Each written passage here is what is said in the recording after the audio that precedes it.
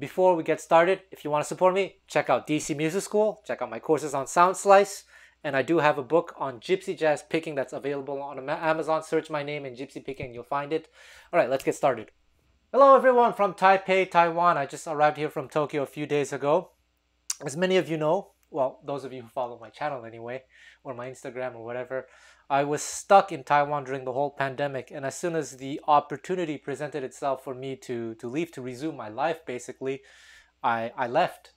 And I suddenly left last year in April of 2022 to go to Japan. And in doing so, it was just a sudden move. I left behind a lot of things, this guitar, this amp, and other guitars that I need to reclaim. And yeah, that's why I'm here. And apparently if I stay long enough, I can potentially get permanent residency. So that eventually, if or when China takes over, I can actually say that I've been to China before. Okay, so today's video is a continuation of what we did last week, where I was talking about transcribing solos. Which solos to transcribe, the ones you like, and how you should transcribe them, because as I said last week, not all solos are equal in terms of educational value, and a lot of the education that you might be able to receive depends on your current skill level and your ability to learn. Now, as I've said in previous videos, anyone can learn how to learn, but with that said, some people are at different stages, so you get different things out of different solos. And as I said last week, Django solos can be a little bit difficult to understand or to absorb in terms of studying, because his solos, a lot of his solos anyway, tend to be very, very conceptual. Obviously, every player has their own patterns, licks, or whatever, but Django uses those patterns and licks and whatever in a very conceptual way, and this solo is no exception. So this is Dinette. I think the 1947 version, where he played on an electric guitar. So a few different things to talk about. I'll try to talk about different things from different layers. This is one such solo where it will be quite difficult to take lick A, lick B, lick C. It's more of a general thing. And this is one of many solos that he's improvised where it's really telling a story from beginning to end. But let's start with the song itself. Dinette is actually based on the song called Dinah, an American standard. And what's very, very peculiar about this song is that for the melody is implying a number of changes that the rhythm section in this recording anyway is playing. So you have this thing where it goes A flat. I didn't bother to verify, so I could be wrong. Then it goes to D flat, so it goes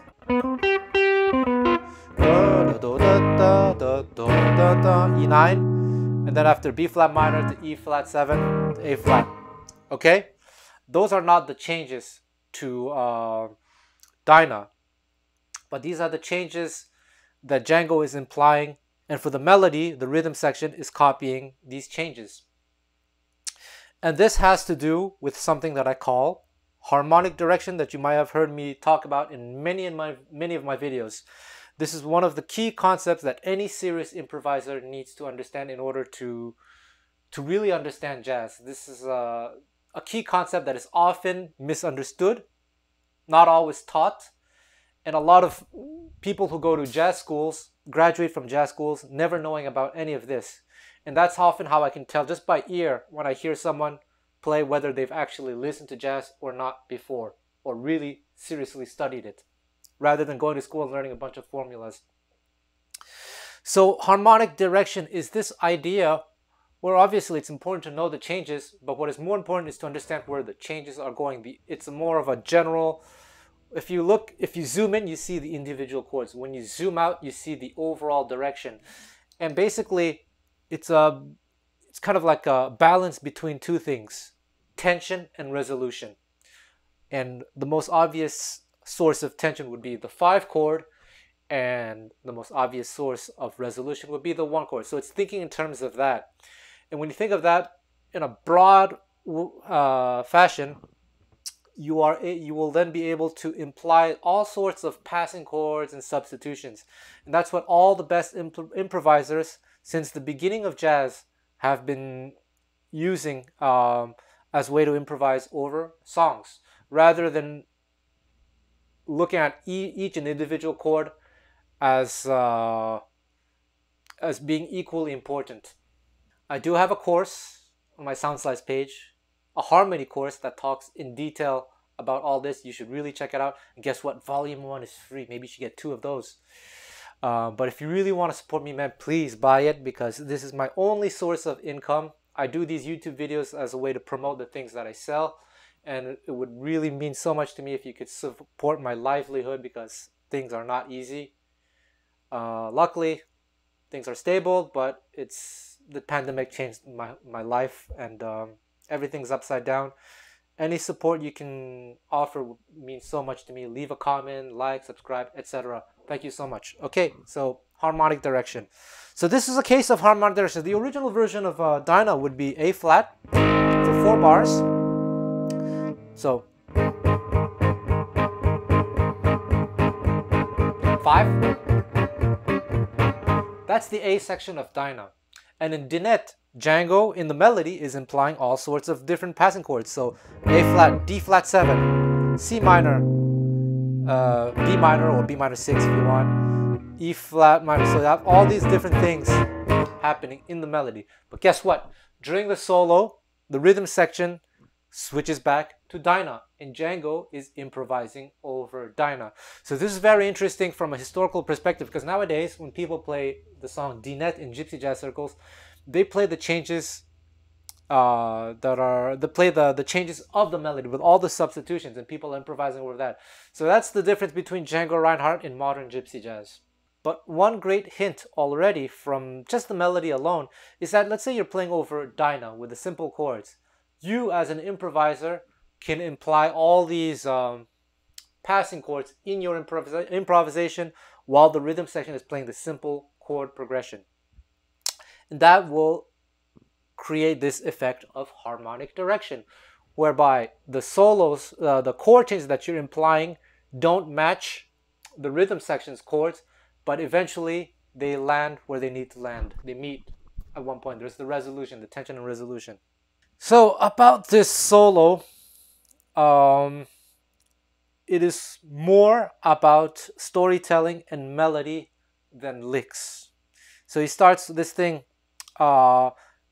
before the bar line. He starts on a pickup, like a pickup that starts 1 bar and 1 beat ahead of the start of the chorus. So a 1, 2, 3, 4. That's 1. So that's a very interesting thing to look at. So this solo, like I said, is not necessarily good for beginners. It's more because it's full of philosophical stuff, concepts. But bear with me, we'll talk about beginner stuff eventually as well. But pay attention to the start of the phrasing and where they end. So this starts 1 whole bar and 1 beat before the beginning of the chorus. Okay, this is pretty clear. It's just a melody. So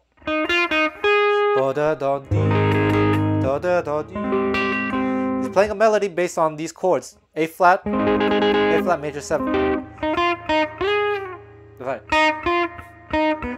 2, 3, 4, 1. So then the next phrase starts on the end of 2. So what's very typical among beginners, especially in Gypsy jazz, is to start your phrases always on beat 1, playing kind of like a square phrasing kind of way. Whereas here, the phrasing is less predictable. So starting on the first phrase starting on the beat 4, a bar in 1 beat before, and the next phrase is anticipating the third bar by 2 beats and a half. 1, 2. This is bar 3.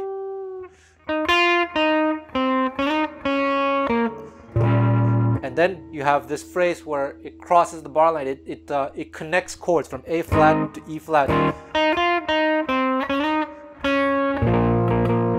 Where it's thinking kind of this E flat 9 or B flat minor chord.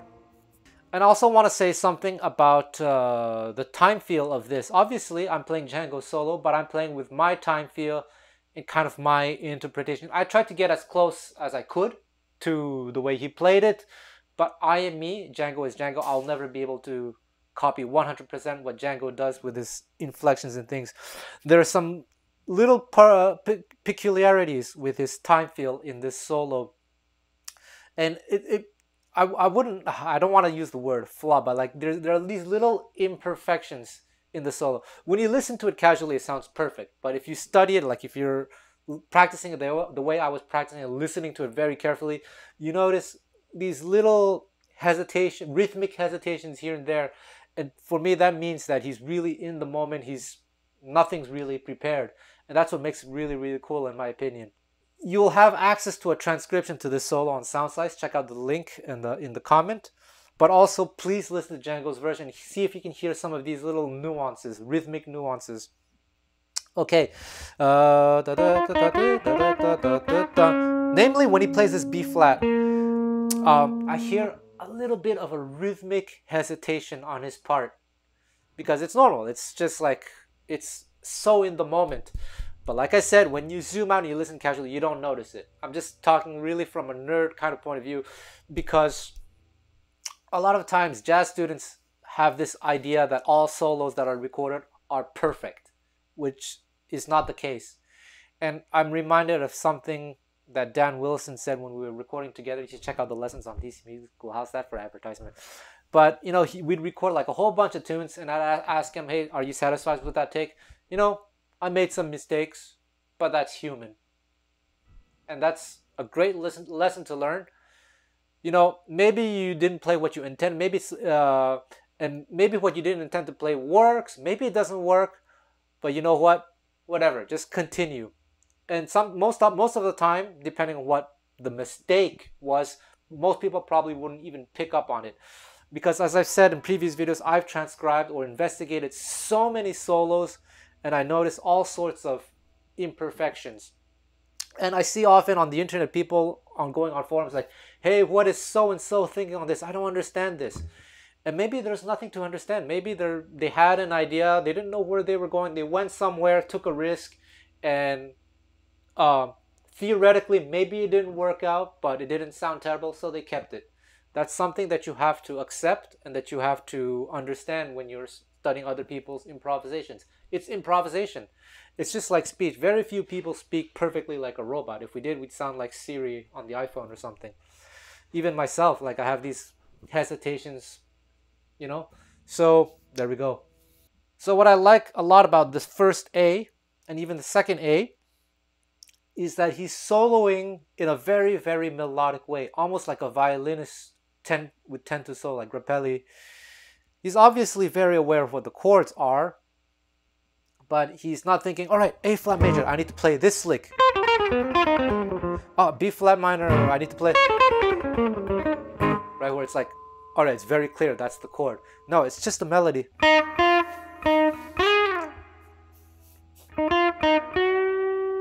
Right?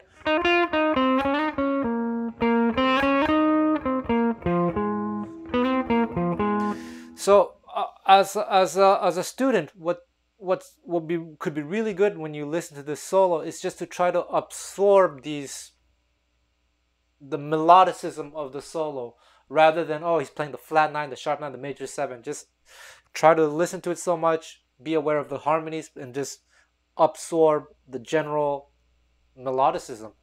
Okay, then the second part starts on beat 4. 1. So again, the phrasing is not always starting on beat 1.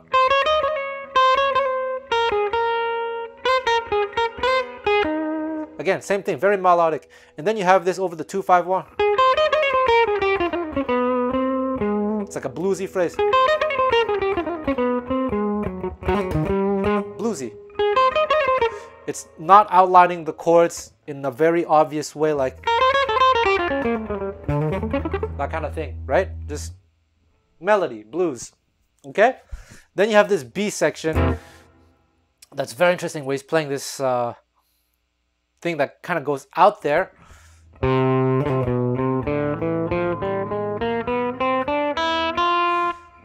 So over F minor, he's playing F melodic minor. So conceptually, you can work on melodic minor over F minor in ascending fashion.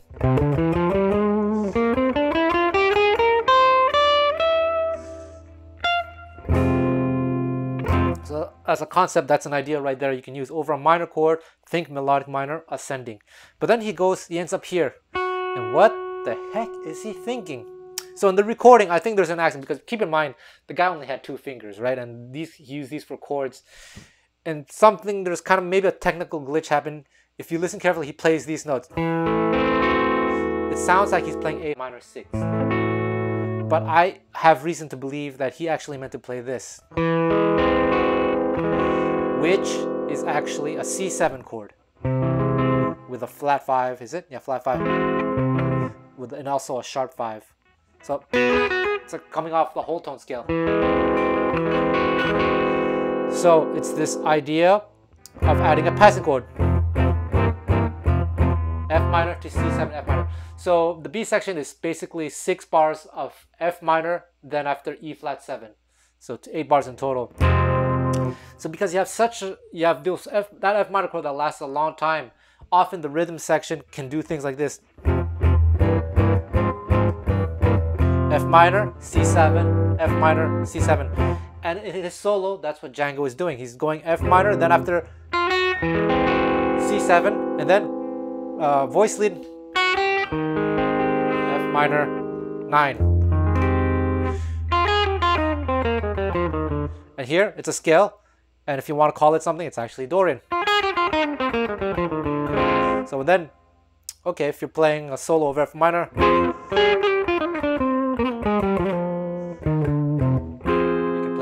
descending. That's an idea right there. There I'm using modes. And then he plays E, like this E, 7 sharp 9. Where does this fit in, you might ask? I think he's thinking this, which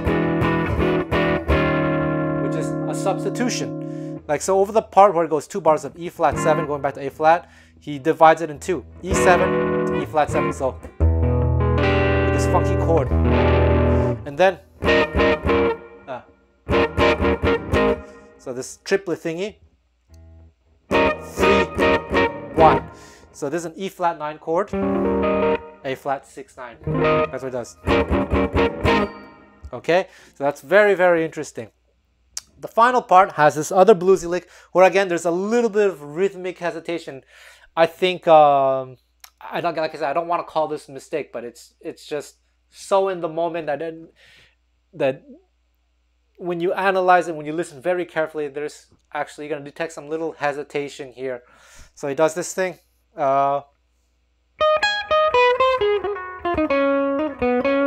it's a blues idea. Some bluesy thing. So learn some blues. And this last one is very interesting.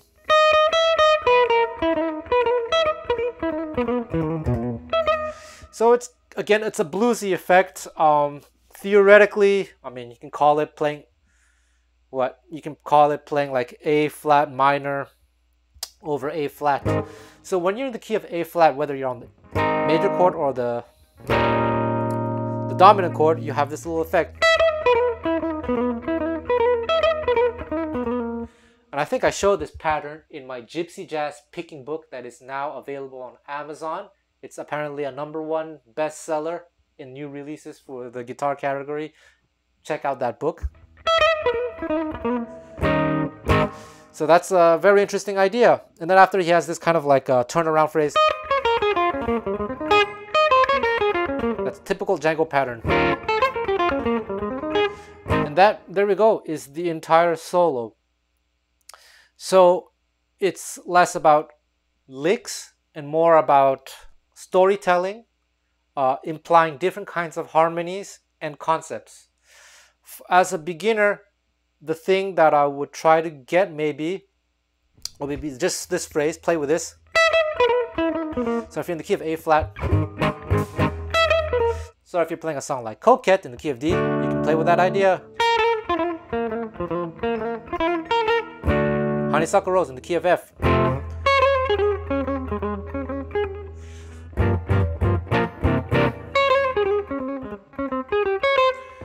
Okay, another useful thing maybe is from this chord thing. So again, if you're in a song like Coquette and you have A7 in the B section going to D, well, you don't have to take that rhythm, but you can just do.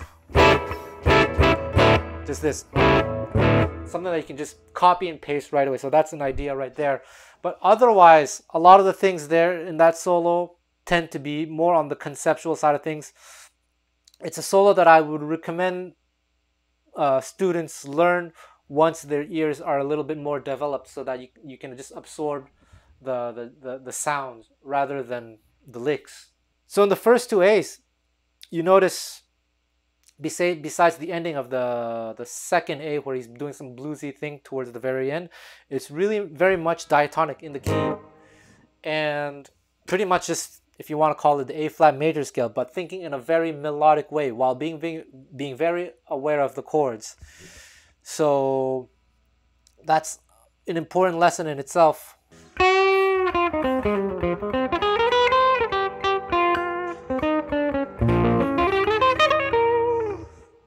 Something like that. Okay, although I just played an arpeggio there. But yes, awaken your melodic sensibilities.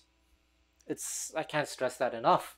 And then the B section, you have this idea of playing F minor and C7, but also having ascending F melodic minor and descending Dorian. So you can maybe practice like you're over an F minor playing F melodic minor, and notice that he starts on the note C. So you can start on the note C.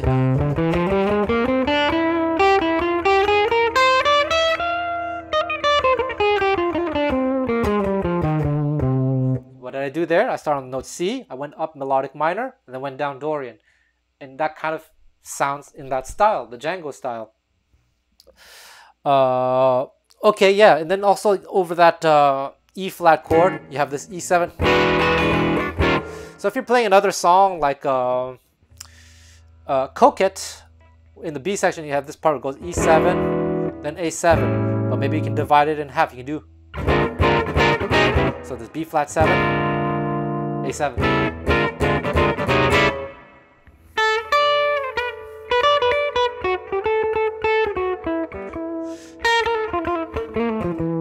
And then the last A is a bluesy thing, where you play more as it's not really 100% implying the changes, but you're playing with the blues sound, but still resolving when you need to resolve.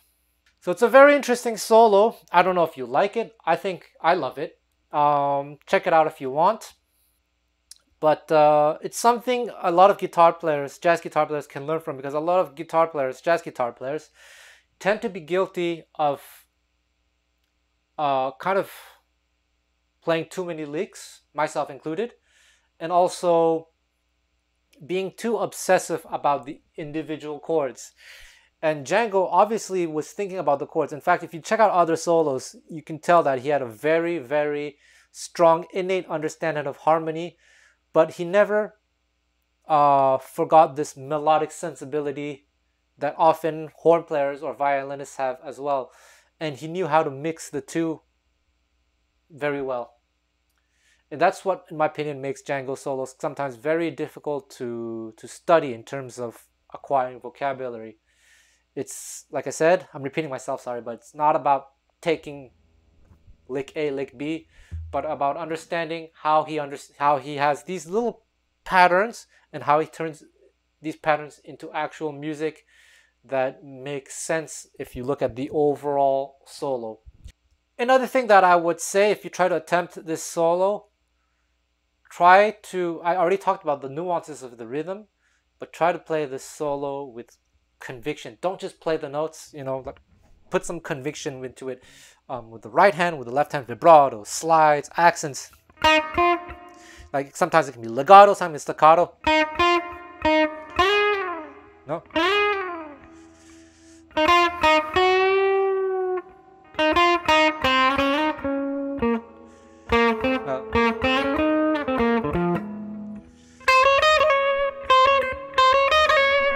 I'm not saying that's what Django does, but when you yourself try to add something to it, like make it musical. Don't be just like, you